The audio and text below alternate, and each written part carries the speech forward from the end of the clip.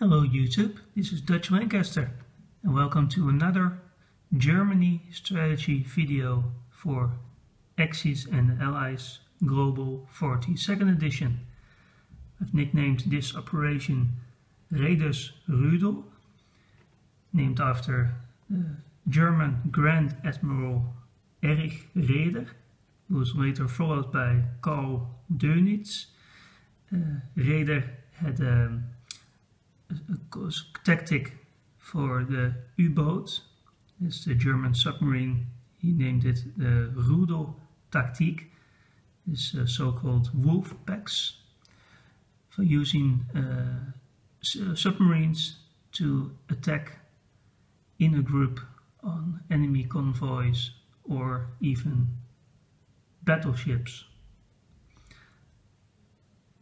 I will do this turn by turn, getting Germany into the Atlantic Ocean, and I will get back to you at the beginning of Germany's turn, round 1. Germany, turn 1. So they have 30 IPCs to spend. I'll spend it on 3 subs and 2 tanks. These are my attack moves. Battle of France. Tanks coming from southern Germany. The plane coming from Poland. And the rest of the forces from Holland, Belgium and Western Germany. These are my attacks. 2 subs going to Seazone 106. 2 subs, 2 fighters and 2 tactical bombers going to Seazone 109. 1 tank, 1 tactical bomber from Germany and 2 infantry from Holland going to Normandy.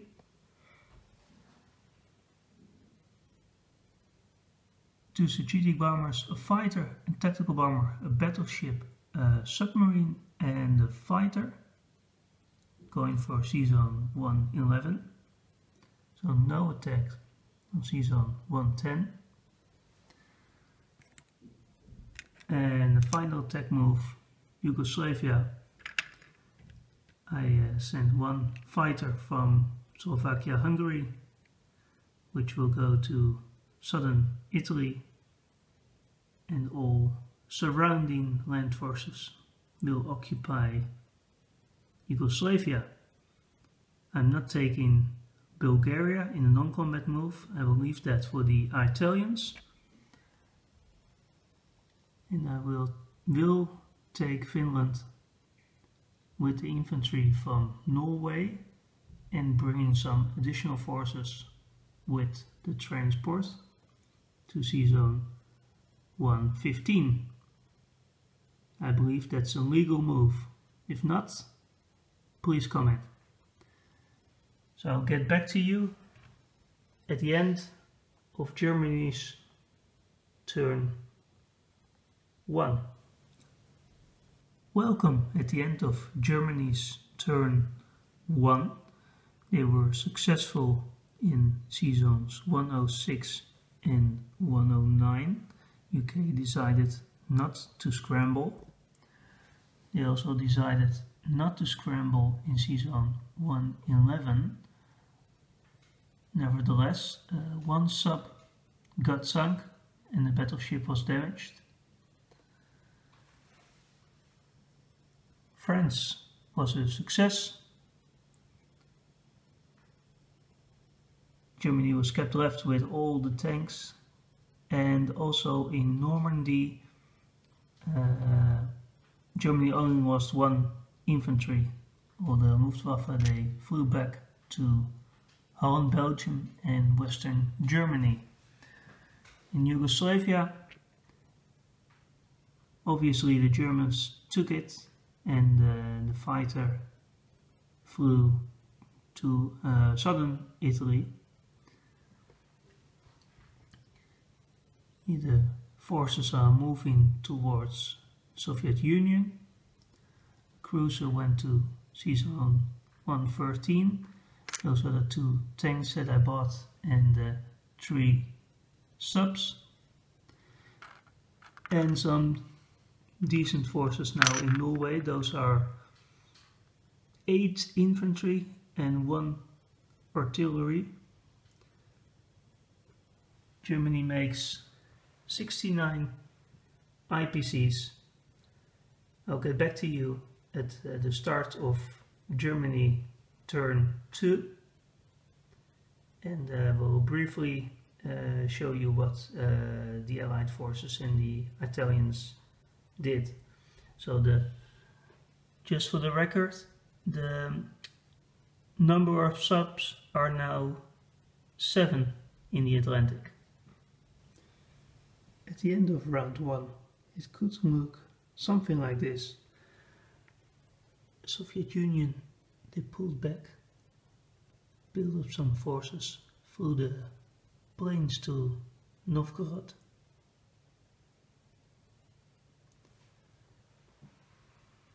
The UK, they did do the Trento raid and flew the forces to Malta, leaving the fighter that came from London has to stay on the carrier.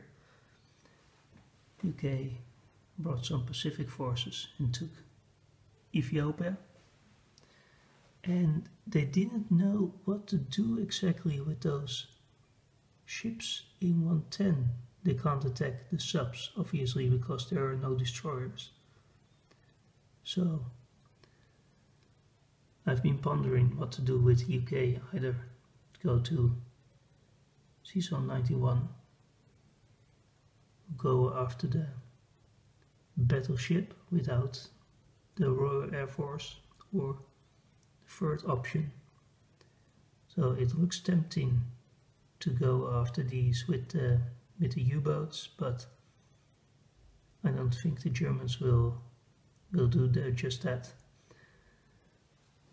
The Americans, well, they did buy a lot of forces on the Europe side, just to give an example of what could be landing here in Seazone 91 after 3 turns. The Soviet Union also blocked the passageway back to Germany, so we'll just have to take care of that now, won't we? The Italians, they took care of the UK cruiser and the French, southern France. They got rid of the French boats, and they moved towards Bulgaria. Also, they took Tunisia and they moved into Alexandria.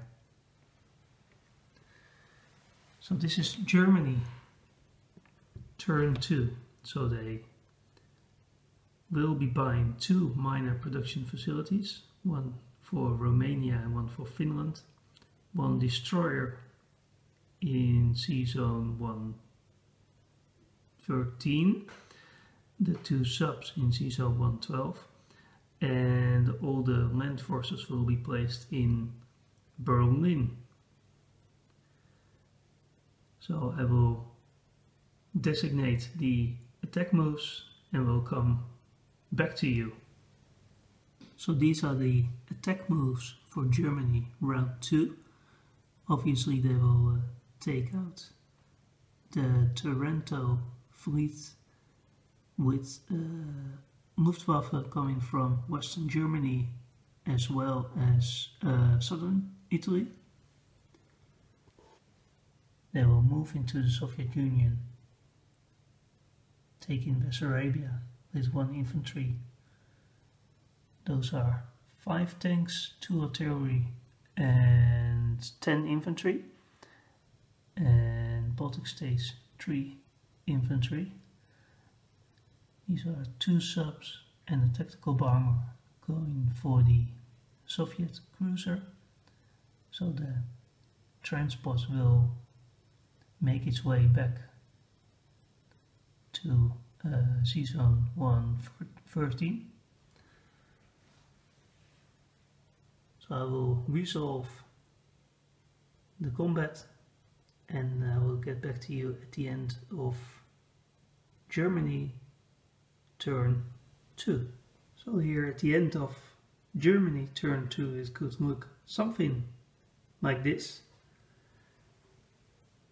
It seems a bit daring knowing the Soviets are set up for a counter-strike, but I don't think they will take on Eastern Poland sitting there with 5 tanks, 10 infantry, 2 artillery and 3 anti-air guns, also knowing that Germany is set up for a counter-strike themselves if the Soviets would do something like that. Seeing what are those 6 tanks and 2 mechanical infantry and all these men and artillery that could strike at Eastern Poland. So here I have a factory in Romania as well as in Finland. So they are all setting up for Barbarossa with some air support. Not only from these tactical bombers and the fighter, but also possibly from the strategic bomber. So I got rid of the Soviet cruiser. So the transport is meeting with the cruiser and destroyer. Also there's a sub in season 125, so there's no national objective for the Soviets.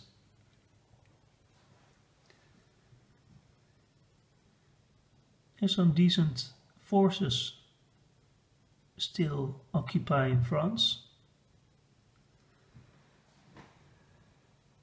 One thing I really urge the Italians to do in this case is sacrificing the transports by dropping a man at Gibraltar as well as Morocco and attacking with these troops to Algeria with support from 1 fighter and a strategic bomber.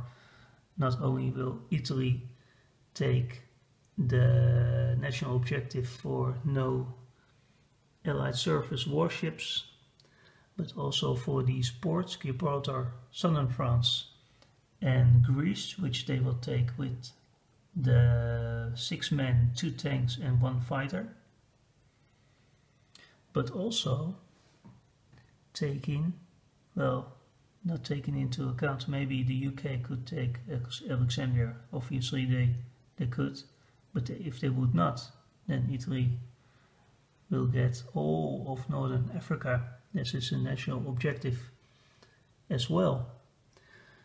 So back into the strategy, the Raeder's Rudel, I'm sorry. These are 2 subs, 2 that's 4, 2 that's 6, 7, 8, 9. These will be coming back next turn, probably at season 112. So that's 9. So the buy for Germany turn 3 will be 1 airbase at Normandy, 2 subs at season 105, 3 artillery at Finland and 2 artillery at Romania.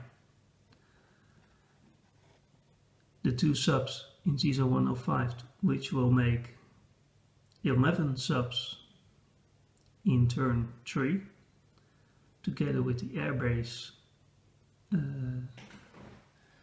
in Normandy. Those planes, 2 fighters, 2 tactical bombers, could go to season 91 if, for example, carriers are bought in season 105, together with the 2 strategic bombers and the destroyer and cruiser and the 11 subs. will make quite a formidable defense. And I'm not pressing down on the Soviet Union. I'm still either going to Ukraine or Leningrad with enough force and some more tanks going into Eastern Poland or Baltic states, for example. So that's my second Germany strategy video, Axis&Allies Global 40, second edition. I hope you enjoyed this video. Have a great day.